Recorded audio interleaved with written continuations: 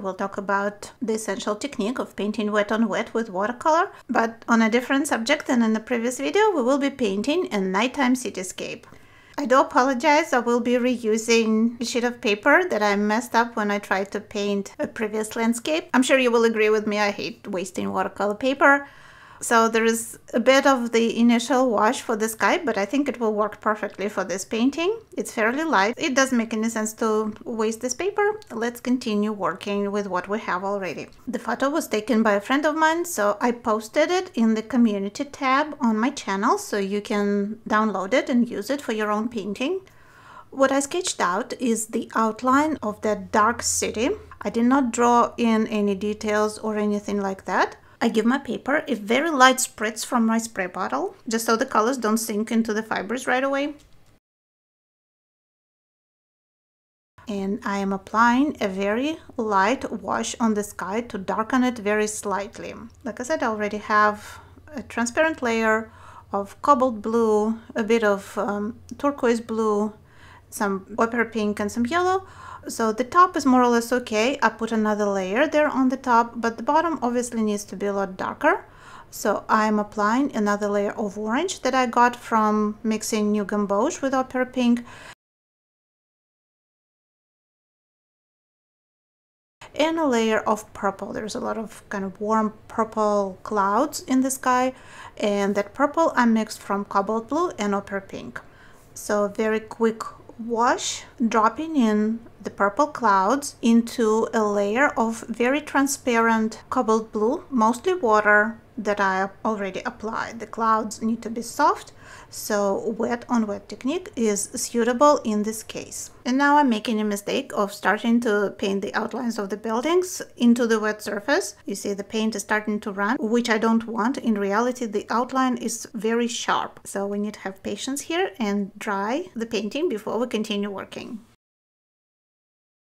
So basically constantly evaluating if I need sharp edges or soft, and then picking the technique depending on that, painting wet on wet or painting wet on dry, which is what I should do when painting the outline of those dark buildings. You see I'm drying the sky with my little heating device. You can also use a hairdryer or just walk away and wait a little bit. And now we are ready to work on the city itself, which will be the most interesting part of this painting. I need to create an interesting sharp outline. I'm using dark colors like indigo. Also, a color that's called Moonglow is suitable here. If you don't have it, just use some sort of a dark purple that you have, maybe even mix it with the indigo or neutralize it with complementary color. As usual, the color itself is not important.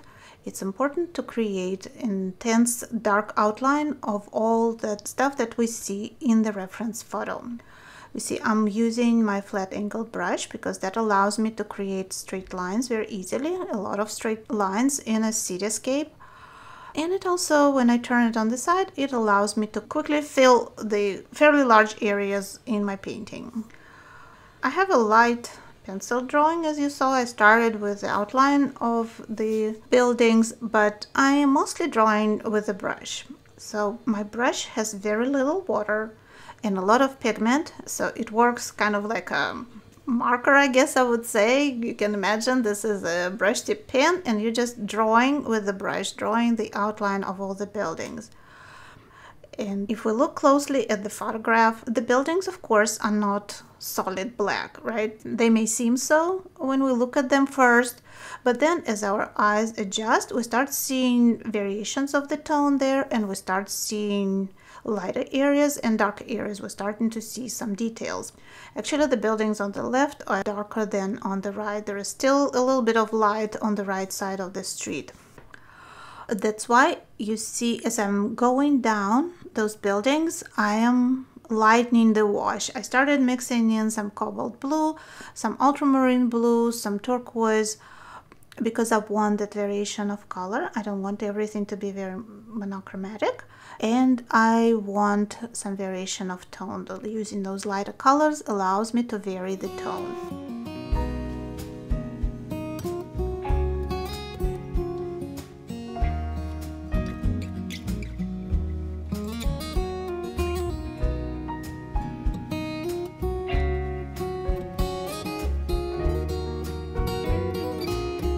I am not paying attention to the lights on the cars or the street lights. I will add them last, those details. Right now I'm working on the overall shape of that dark city on the bottom of my page. And I can tell already that the sky is way too light. I'm sure you see that too. So we will need to add more color on the bottom portion of the sky. And you will see how I will do that in just a minute. So there is the street here on the bottom. It's hard to see what's going on there. There's a ton of cars there. But we don't want the details, because one of the things we know about painting nighttime or painting something that's in shadow is that it's hard to see the details, and we don't need to show those details. If we do show them, it's going to just not look right. I got a little bit carried away and I painted that right side building probably a little too high. Maybe not. I'm working on the cupola so I can figure out how high I need to go. I think I can cover this. I might be fudging just a little bit, but it doesn't matter. Okay, yeah, that was fine. I got nervous there for a second. So as you see, by varying the angle of my brush, I'm very quickly creating the outline of the buildings. And then as I go down, I slightly lighten my color, my tone. And as I'm dropping colors into each other, I'm working wet on wet. In this case, the first layer that creates that wet surface is actually color, and then I'm adding more colors into that. I am able to achieve the intensity of color, of tone. I'm getting dark tones, and that gives me that illusion of a dark street at the very end of daylight, the few remaining rays of sun that illuminate the city. I do need to figure out what to do with the street. I'm not going to paint obviously all these cars one by one. I need to treat them as a large form. And the ones on the right are obviously going away from us, so they look like dark silhouettes with some red lights on them. And the ones on the left are coming towards us.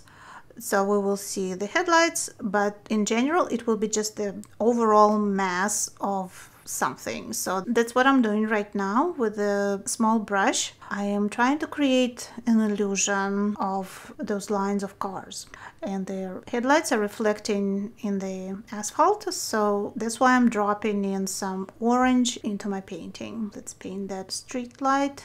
This is kind of the focal point of my composition, that pole with the street light and the traffic light. Not painting the red signal, we will add that later.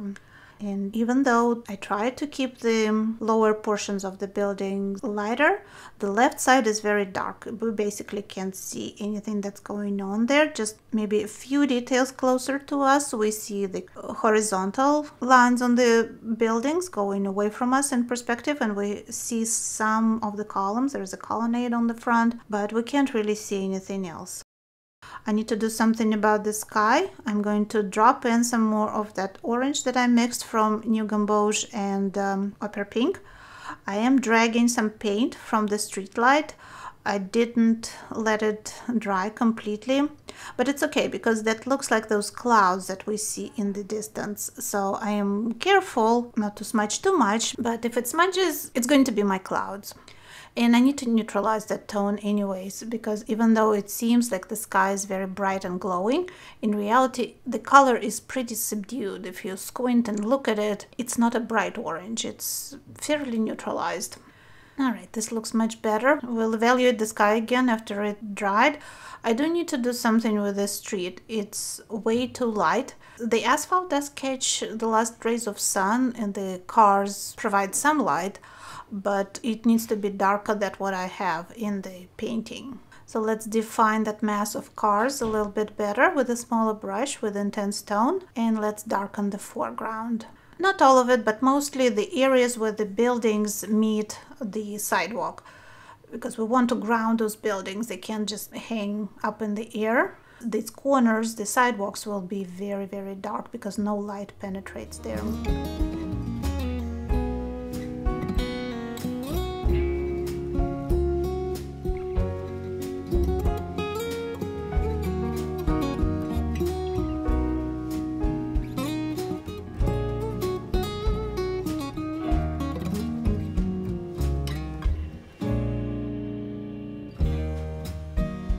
The sky, after it dried, of course lightened, and I was still satisfied with the intensity of the sunset. If you compare the lower portion of the sky with the top, there is quite a bit of difference in saturation. So I added another layer of paint there. And before I added the final details to my painting, I made sure that everything is bone dry. I used my little heater and I waited a little bit. When the paper felt room temperature and it wasn't glistening and it wasn't cold, I added those cables and the wires that we see in the city with a liner brush. When you do this, you have to be decisive. You can change your mind midway, so just do a few swift brush strokes. You see I have some interruptions and stuff. It doesn't matter. It will look fine. Just be decisive and use a thin brush. And obviously lots and lots of color, basically no water at all for lines like that, but I think they add a lot of visual interest. They also accentuate the perspective. I did not draw the very top one because it's a little distracting, so I omitted the very top wire, but I drew the rest of them.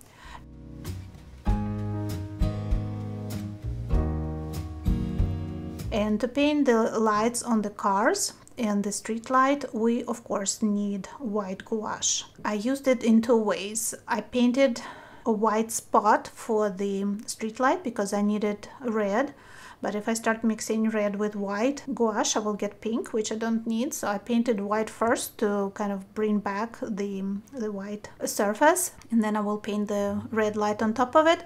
The lights on the buildings and on the cars can be painted by mixing white gouache with different colors of watercolor with me. Some of them will be more yellow, some of them more green, and just kind of random little dots here and there just to show the city lights. The viewer doesn't need to know exactly what it was, you know, you don't have to figure out all this information, but we do need some accents. They bring the painting to life.